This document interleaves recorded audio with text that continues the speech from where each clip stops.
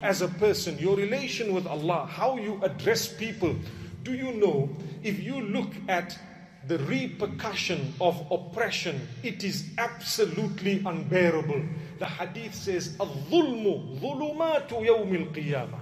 And in another narration, ظُلُمَاتٌ يَوْمَ الْقِيَامَةِ. The darknesses on the day of judgment will only be a result of people having wronged others. When you are an oppressor or a wrongdoer, you will definitely face the darkness of your action. You will face the darkness of your deeds, whether you like it or not. And in this particular case, Allah is not speaking about those who are non-believers or disbelievers alone, but there are two types of oppression, two types of wrongdoing. The ultimate wrongdoing is known as shirk, that which is unacceptable by Allah. When you, for example, perpetrate a crime against Allah by worshipping deities with Allah or besides Allah, Allah says, you know what? أَنَا أَغْنَى الشُّرَكَاءِ عَنِ الشِّرْكِ مَنْ عَمِلَ عَمَلًا أَشْرَكَ فِيهِ مَعِيَ غَيْرِي تَرَكْتُهُ وَشِرْكَهُ. You want to associate a partner in this deal or act of worship with me, I am the most independent of partners. You know what? I don't need the deal. Give it all to the partner. I don't want it. Imagine when you're a wealthy person, multi-millionaire, and someone tells you, hey, okay, I've got $10 here, you know, 5 is for that guy and 5 for you. The wealthy guy will say, give all 10 to him. What do I need the 10 for? So when you engage in an act of worship, make sure you understand it's only for Allah. Allah says, if you associated a partner with me in that act of worship, I don't need it. Give all $10 to that guy. Subhanallah. What an explanation. What wording in the Hadith Qudsi of Allah subhanahu wa ta'ala. May Allah grant us understanding. But the second type of oppression and wrongdoing is amongst each other. When you do wrong, amongst each other. When I do wrong to you, I have to taste the result of that wrong either now or later on, but in my life before I die. And then after I die. Why in my life? Why? Why is it that Allah doesn't just leave it for the day of judgment? Because man's nature is such that when someone does wrong to him, he wants to see the effect of it. That's man's nature. He wants to see, wow, this guy is doing so much wrong. He's getting away with murder. He's done so much. But we'd like to see that Allah is doing something about this. Now, it might not happen in my life if I was oppressed, but definitely in the life of the oppressor. The one who did wrong, definitely in his life, he will taste it in one way or another. Now, why am I saying this? This evening in Salatul Isha, intentionally I read from Surah Al-FURQAN because it brings about comfort to the heart. Surah Al-FURQAN is one of the most beautiful surahs in the Quran. You ask the Huffaz, they enjoy reading it even if they don't know its meaning. What about those who know the meaning? Al-Furqan was revealed in Mecca at a time when the kuffar of Quraysh were accusing Rasulullah sallallahu alayhi wasallam with so many accusations. They harmed him. They said, you know what? You are a liar. You are a womanizer. You have done this. You have done that. You are after money. You are after power. And they started harming him. They started accusing him. They even murdered some of his companions. They started threatening them. And you know what? There was an issue. What was the issue? As much as the believers in Mecca knew that we are ala al-haqqi, we are on the straight path. They knew we are on the straight path.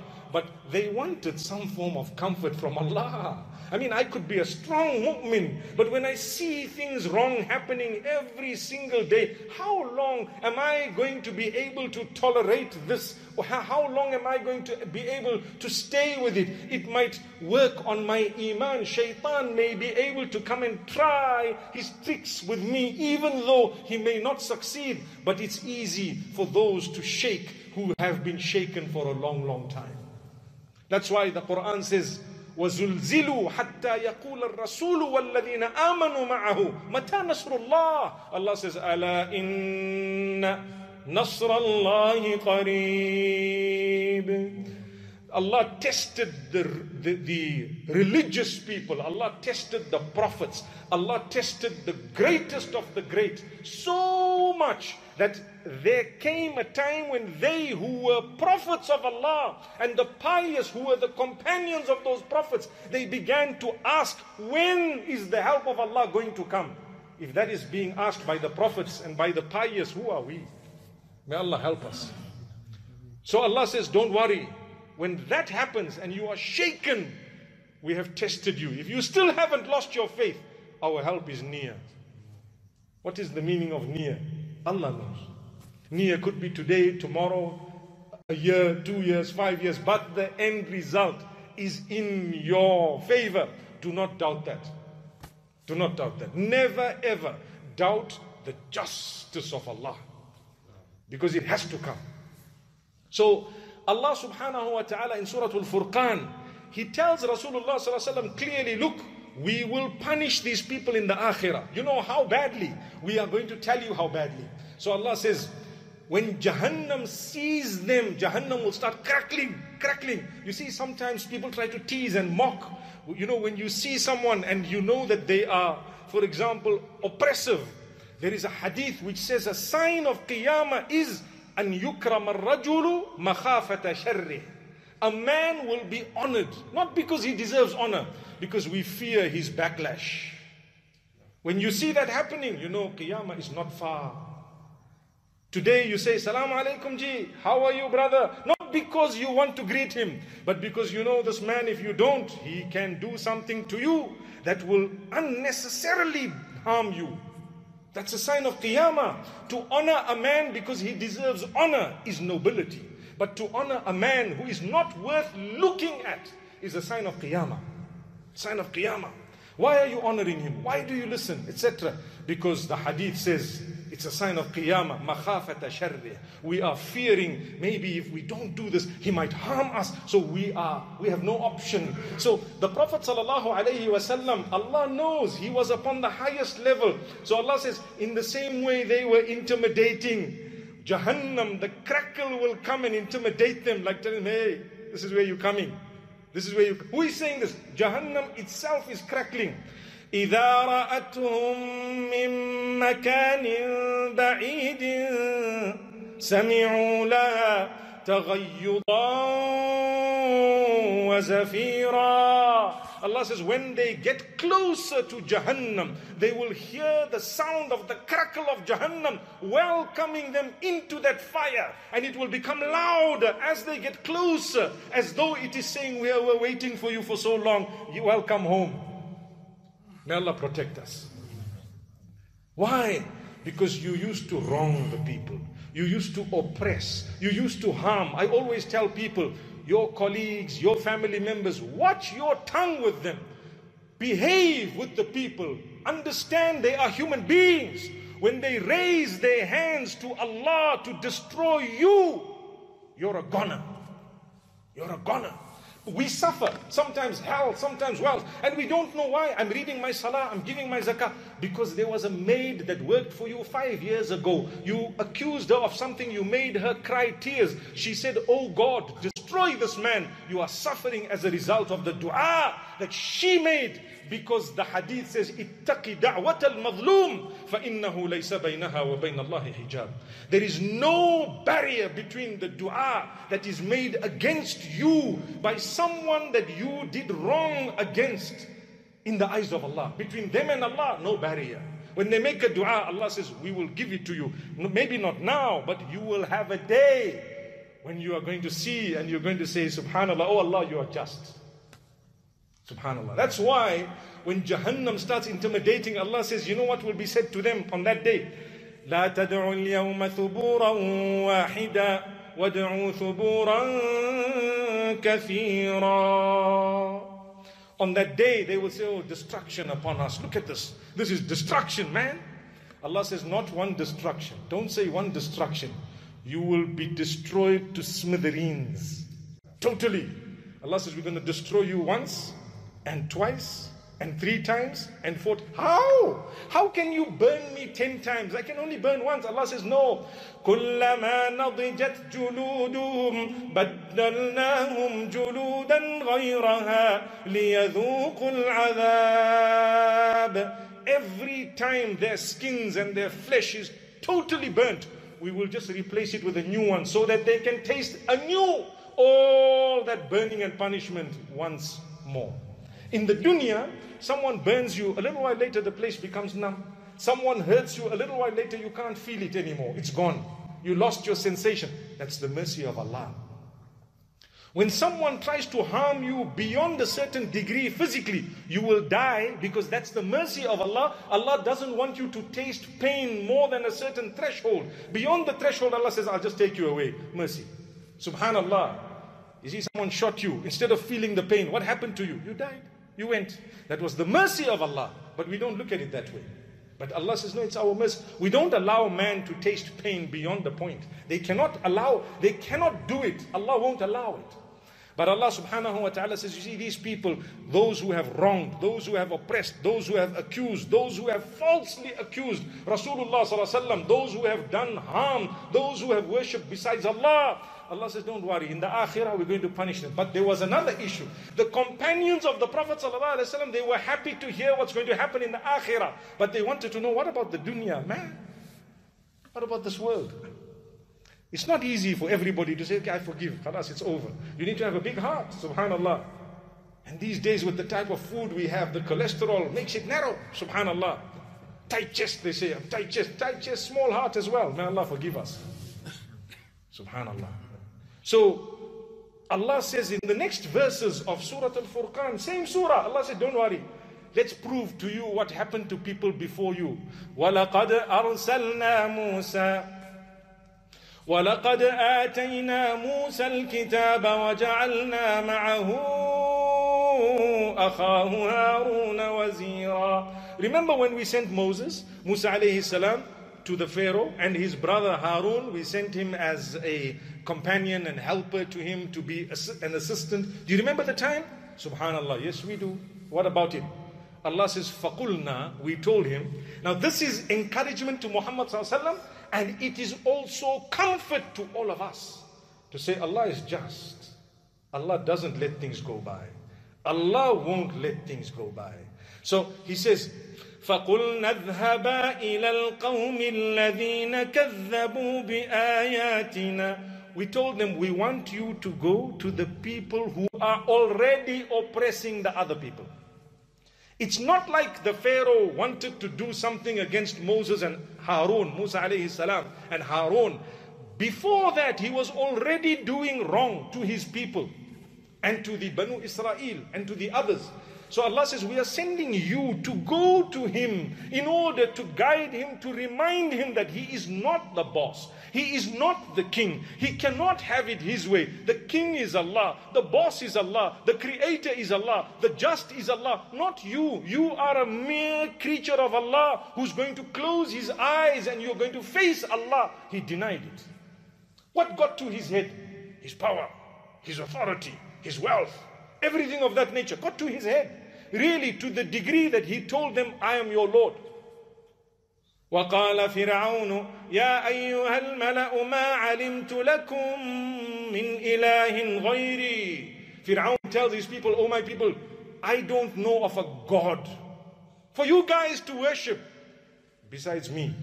A'udhu billah. What kind must that have been? What type of power must he have had? What type of authority must he have had? You know what Allah says? فَدَمَّرْنَاهُمْ تَدْمِيرًا. Because of all of that, we destroyed him into the smallest of pieces. Tadmir means total, utter, sheer, complete destruction. 2 words Allah said. دَمَّرْنَاهُمْ تَدْمِيرًا.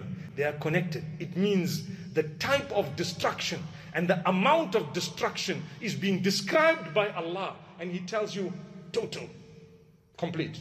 The people didn't want to believe that the Pharaoh has drowned. Allah says, no stress.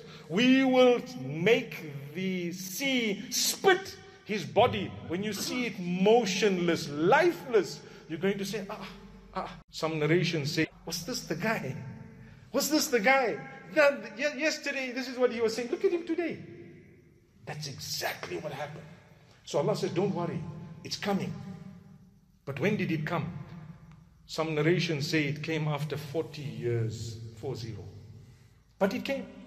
Whether today, whether tomorrow, whether the next day, but it came, subhanallah. So Allah says, look, O Muhammad sallallahu whether whatever happens, they will face their day. And they did, subhanallah, they did. The victory of Makkah came. When did it come? It came a few years later, but it came. Let's carry on with the verses. We're talking about the Prophet ﷺ and the comfort received and the retribution against the oppressive one, the one who did wrong.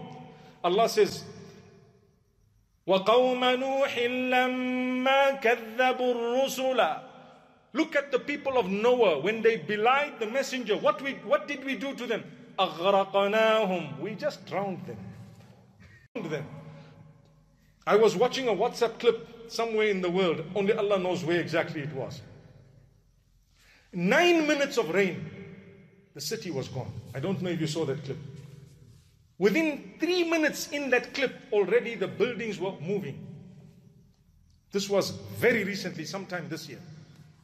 While we are speaking, there are floods across the globe. I promise you, Allah is Qadir, Mutlaq. Allah is the one who can do anything. He tells us, I did it already. Look, Noah, how long did we give them to turn, to seek forgiveness, to say, I'm sorry, to make peace with Allah? How long did we give them? Allah says, we gave them 950 years. After that, we closed the door. We told Nuh alayhi salam, you can remain with your people, but we want to give you news. None of them are going to accept your message now. Allah says, after 950 years, we closed the door. The door of guidance was closed by who? By Allah. Did you ever know that? He says it in the Quran. لَن يُؤْمِنَ مِن قَوْمِكَ إِلَّا مَن قَدْ آمَنَ. O Nuh, we want to tell you, no more people are going to accept Islam now. Door is closed. Allah says that in the Quran. Subhanallah. Why? Allah says, we just want you to prepare, and then once you're ready, we're going to send the punishment. That's how detailed the Quran goes. So Allah says, what did we do? When they did this, we destroyed them. Now Muhammad sallallahu alaihi wasallam and his companions, they were thinking, more so the companions when they heard the verse, they said, no, indeed Allah is just. Allah says, if you don't suffice by that example, we will give you more. وَعَادًا وَثَمُودًا وَأَصْحَابَ الرَّسِّ وَقُرُونًا بَيْنَ ذَلِكَ كَثِيرًا. Ad, Thamud, Ashabul Ras, and so many other generations. Allah says, وَكُلًّا ضَرَبْنَا لَهُ الْأَمْثَالِ. All of them we have given the examples of. All of them. What did they do? Whatever they did, we gave them some time. During that time, they got more excited. There were some who might have turned. Yes, they were saved. But Allah says, they became more and more and more. When you tell someone, fear Allah, if they become angry at that, the Quran in Surah Al-Baqarah describes that they are the devil themselves. When someone reminds you of Allah, brother, read your salah. Hey, who are you? Straight. You know, this guy, he's possessed. By what? By the devil. وَإِذَا قِيلَ لَهُ اتَّقِ اللَّهَ أَخَذَتْهُ الْعِزَّةُ بِالْإِثْمِ فَحَسْبُهُ جَهَنَّمْ. Allah says, with those hypocrites, when you tell them to fear Allah, when you remind them to do what is right, to stay away from wrong, it drives them deeper into the sin and the crime. Allah says, sufficient is for them Jahannam. There's no other place for them. Why? How can you allow your heart to become so hard? You're a believer, you believe in Allah, you're supposed to be softened. You can't allow that to happen. My brothers, my sisters, when anyone reminds us of Allah and for us to watch our tongues and to watch our character and not to harm people, what is hurting us to be polite to everybody? What's hurting us? Why? Why can you not be polite to your brothers, your sisters, your parents, your uncles, your aunts, your relatives, those who are not related to you, the public, the workers, those whom you are working with, or those who are working for you, or vice versa, whoever you interact with? What is stopping you from being polite? You pay because you hurt someone's heart. They cried a tear for you. Allah has watched the tear. One day there was a wife who came to Rasulullah ﷺ complaining. The Prophet ﷺ told her to wait and to hang on.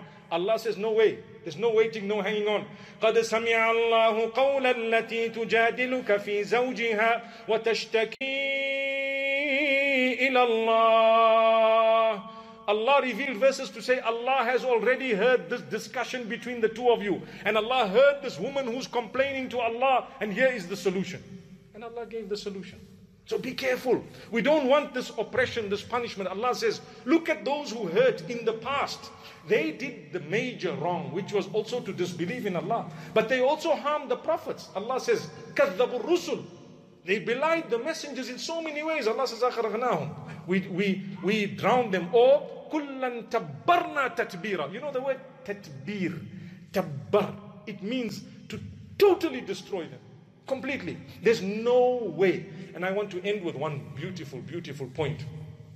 When these verses were revealed in Surah Al-FURQAN, in the Quran, in Mecca, before even the Medina period, the Sahaba radiallahu anhum, their iman became strong.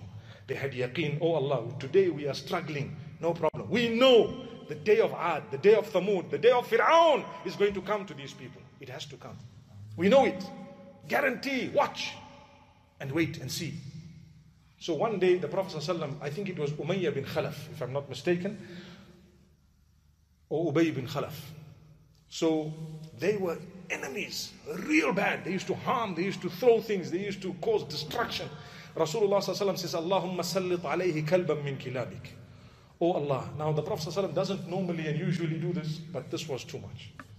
If you look at all the prophets, Nuh alayhi salam, he never made dua against his people. But when it became too much, it got to a point where he said, oh Allah, finish up these people here.